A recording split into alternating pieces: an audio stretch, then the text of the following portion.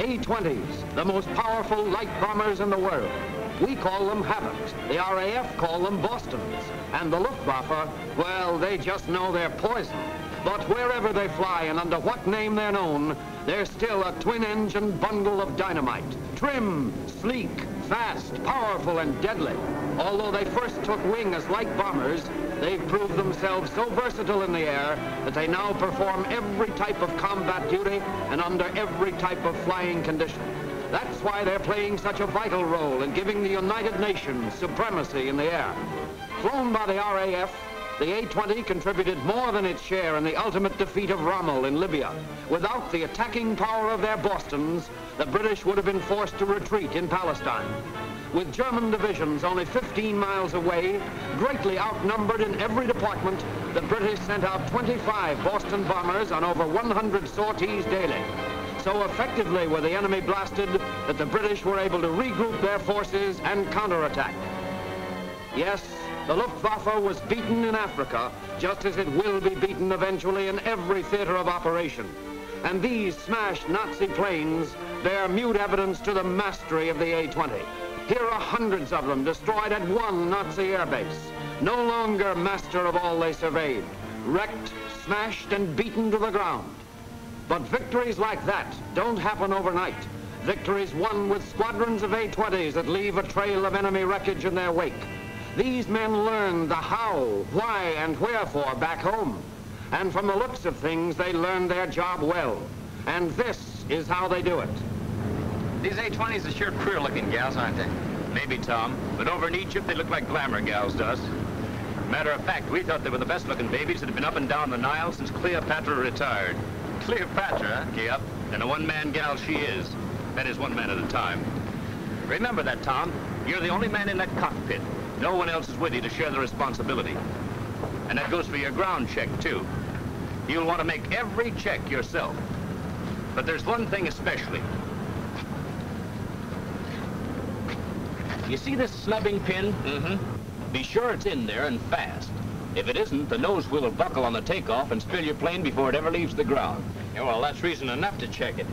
But how does it get out in the first place, sir? Well, you see over there? When they tow the ship, they remove the pin so the nose wheel will swivel. Sometimes they forget to put it back. Or sometimes they forget to take it out in the first place. Then the pin shears off, and you're really in trouble. Check displacement of your landing gear.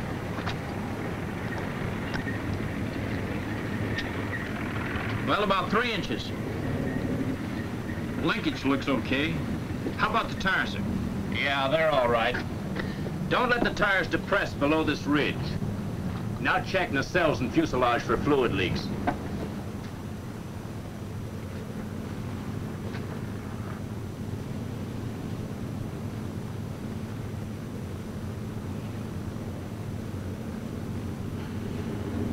Well, you know all this stuff, Tom. But remember, it's that nose wheel pin. It's number 1 on the check parade, huh? Right. Now go through the same process on the other side while I check the foam 1A.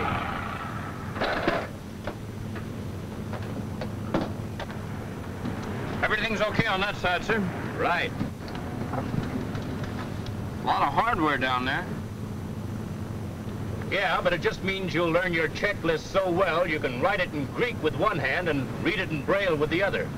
Remember, Tom, the old-timers call checklists their Bibles. No matter how well they know it, they take it step by step each time. Now let's go over it point by point.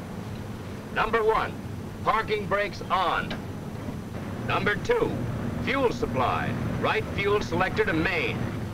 Switches on both for either engine. That's quite a routine. Well, this checklist is more than a routine. Make it a habit and it'll be the best life insurance policy you'll ever have. And this baby right here is the most important one to remember in your cockpit check. Never take off unless those upper cowl flaps are closed. What's so important about upper cowl flaps, sir? Upper cowl flaps were designed only for additional cooling when taxiing on the ground. If they're open in flight, the airflow over the wing is disturbed. The first thing I told you about Cleopatra, Tom, was how trim and sleek she is. But look what happens when the upper cowl flaps are open in flight. You'll feel that buffeting in your control column, just like the ship's in a stall. If this happens on the takeoff, Don't get excited. Just reach for that upper cowl flap control and close it. You'll feel like a chump, but you'll be a safe chump at least. Well, that's about enough hangar flying. Let's take the Queen upstairs and you can learn a little more about her. Right.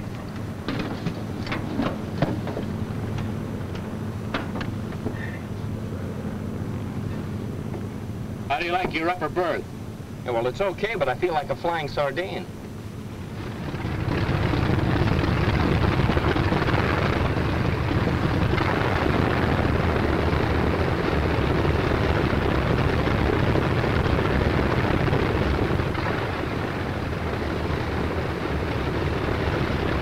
Remember your nose wheel when you taxi. You must have some forward rolling motion before you try to turn the ship.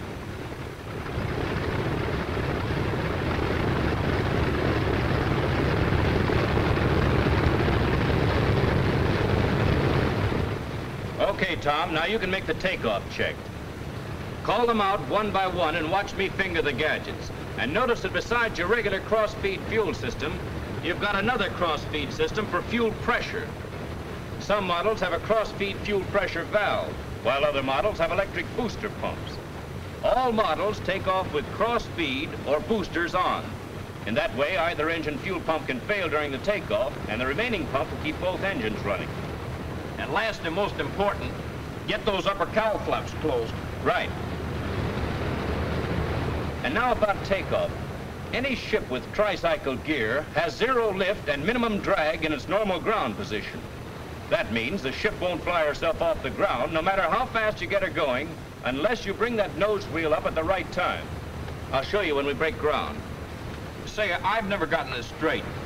Do you use flaps on an A-20 takeoff? Here's what happens when you take off without flaps. Without flaps, the A-20 requires a longer takeoff run, as it is not safely airborne until 115 miles per hour has been attained. Your best climbing speed, 165 miles per hour, is soon reached. On a short runway or where you have obstacles to clear, you take off with your flaps 22.5 degrees down. She's in the air at 100 miles per hour with a shorter run, clearing her obstacle at about 135 miles per hour. As soon as the obstacle is clear, up your flaps to improve your rate of climb. I'll show you that nose wheel business when we take off. Line up with the runway. Ease your power on slowly. Don't worry about getting your nose wheel off the ground until you've passed 100 miles per hour. We used to lift the nose wheel clear of the ground as soon as we could on rough terrain to prevent strain. But these new nose wheels are as tough as the main gear. When your airspeed reaches 100, start easing back on the control column until the nose wheel is clear of the ground. And hold her there until the ship flies itself off. Remember, any tricycle gear takeoff will be different at first. And Cleopatra's no snob. You can't take her off with her nose way up in the air. It causes too much additional drag, and you're liable to run out of runway. And don't up your gear until you're 50 feet above the runway. She has a tendency to settle in a little when the gear is up. Your next move is to get her up to 135 miles per hour, which is your minimum single-engine controllable speed. Remember that. She's slick and beautiful.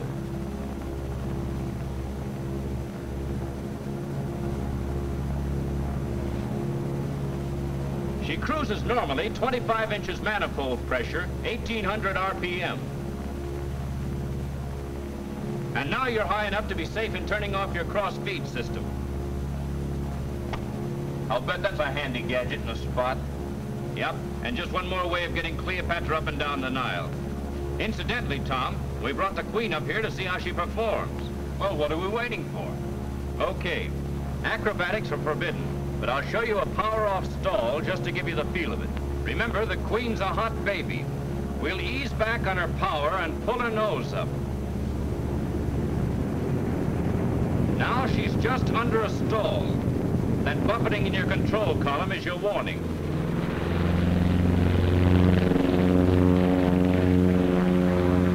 Didn't I say she was a stuff? No tendency to fall off on either wing.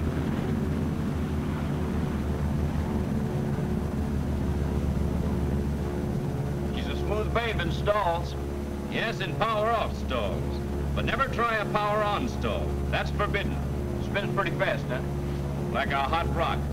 If you find yourself in a spin at 5,000 feet or less, the only thing to do is jump. That's where you and the Queen call it quits. I'll bet that's a heartbreak. Sure, but it's better than breaking your neck. Remember, you sit well forward of the engines. That means before you jump, you've got to feather both props. There's not much to tell you, Tom, about normal banks and turns. She does them beautifully. But stay away from steep banks. Remember, the Queen is not an acrobatic airplane. Bank turns over 75 degrees give you loads in the wings they were never designed to take. And she'll stall out of a 70-degree bank at 200 miles per hour. Getting tired of that belly buster position, Tom? I've been this way so long, I'm beginning to like it. Okay, but there are a couple of more things you ought to know about the Queen. Hold on and I'll show you how she dives.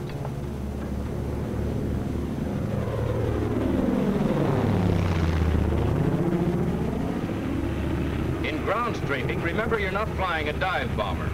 Use power and not a sharp angle dive to get your maximum allowable airspeed. This ship was never designed to stand pullouts from steep dives. Throttles at least to full cruising power. Supercharger in low. And you can trim the ship in a dive, but never use your elevator trim tabs for maneuvering or recovering from a dive. That's taboo because it gives the ship a load it can't take. Big thing to remember is that it's possible to put this high-speed job into an accelerated stall if you try to pull out of your dive too quickly. If this happens, take it easy. Release your back pressure until you regain control. And then ease her out again with less G's. Accelerated stalls in excess of 200 miles per hour indicated will pull the airplane apart. That's why all A-20 pilots are told to start pulling out of their dives while there's still plenty of air left under them. And pullouts should never be violent. Use steady, easy back pressure.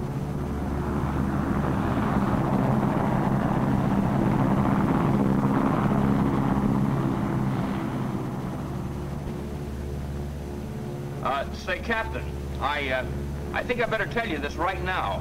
I had pork chops today for lunch. Very greasy. I get it, but don't worry. The next one will be easier on you. I'll show you some emergency procedures.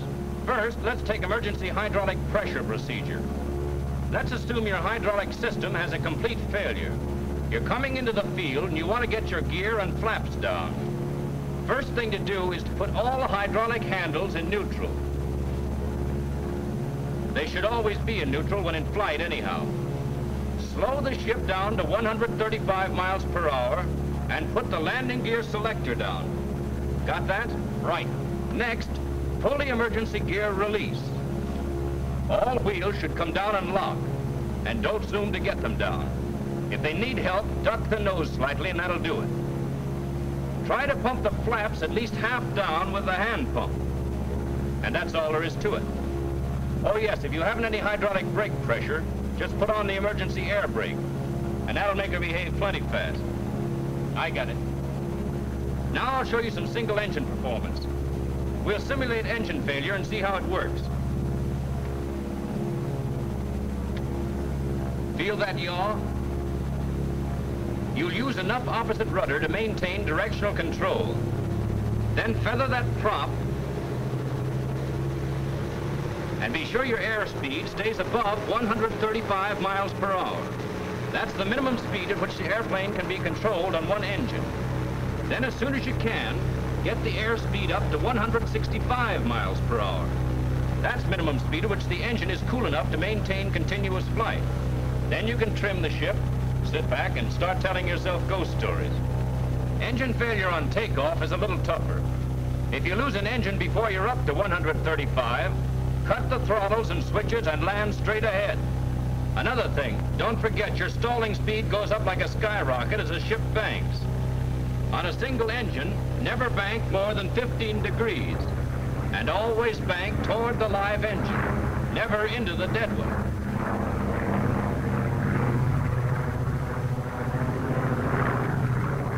This ship's single-engine performance is swell, if you hold her within limits. Over in Egypt, lots of the boys had one engine shot away, but whenever they could, they always unfeathered the bad engine and used it on landings. Let's say you're returning from a combat mission, and our dead engines had the oil lines shot out. We've had to feather it, and now we're coming back to the base. Now watch. First, we unfeather the dead engine. We let her warm up with its prop in high pitch and very little throttle. Then increase power slowly and use the dead engine for landing regardless of whether she's smoking or acting up. Just as long as she's putting out some power, we're better off. For the initial approach, put RPM up to 2200. Hold speed at 165. Mixture, auto rich.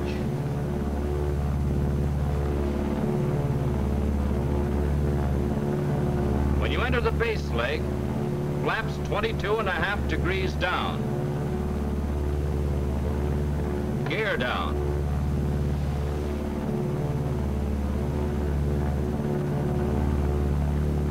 Then when you enter your final approach, or landing leg, throttle back to 130 miles per hour.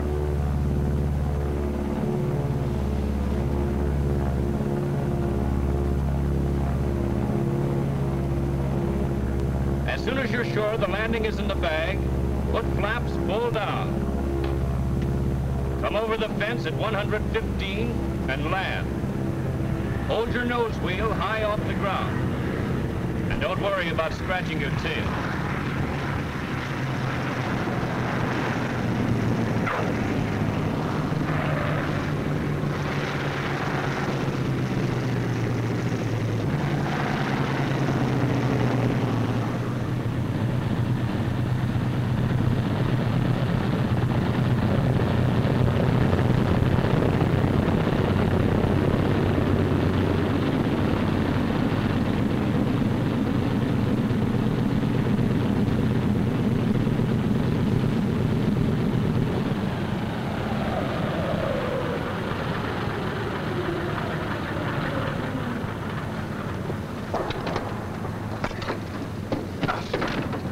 She certainly lands nicely.